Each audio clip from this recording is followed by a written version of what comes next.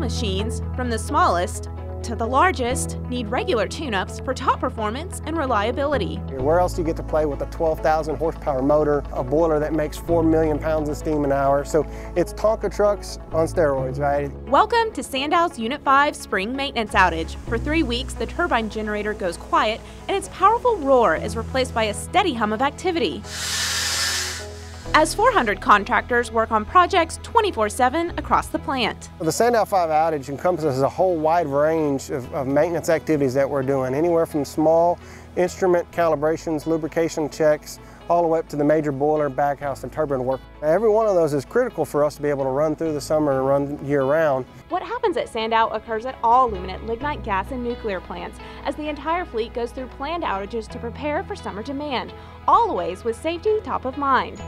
For Sandow Unit 5, boiler repair work is at the top of the outage checklist. Inside the boiler, lignite and limestone form a combustible mix to heat the water wall tubing and eventually make steam to turn the turbine generator and make electricity. Boiler expert Joel Taylor has a job that requires precision and exactitude as he checks thousands of feet of boiler tubes. Go for Joel. On this unit, we do a visual inspection with flashlights, and we're looking for any kind of minor abnormality, even down to the millimeter, and we'll grind that surface off, or we'll make a weld repair. We use straight edges to check the alignment of the tubes. Any conditions we find that we're not happy with, we're going to try to fix those also.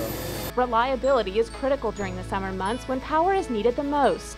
And then I want to run for 12 months. That's the goal, and to have no forced outages. During a planned outage, not only are teams focused on prepping the plant for top performance, but also for environmental excellence. Crews are meticulously working on Sandow's baghouse system by replacing thousands of 45-foot-long tubular bags or socks that remove particulates from emissions. The Oak Grove and Sandow complexes especially have a very strong environmental profile for them. Sandow 5, it's an environmental rock star. Like any sports team, planning, continual learning, and teamwork are key, and that's where the outage playbook comes in.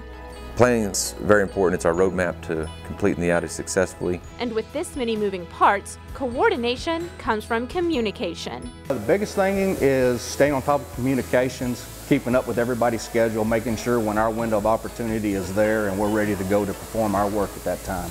Above all else, safety is always the top priority. It doesn't matter if you're in a control room or a meeting room, we'll be talking about safety and taking actions to make sure that people are working safely in the field. The planning and teamwork pay off with a win. I can tell you I'm extremely pleased with this team. It's a complicated outage. A lot of work's gone into it. It all started up front with the planning.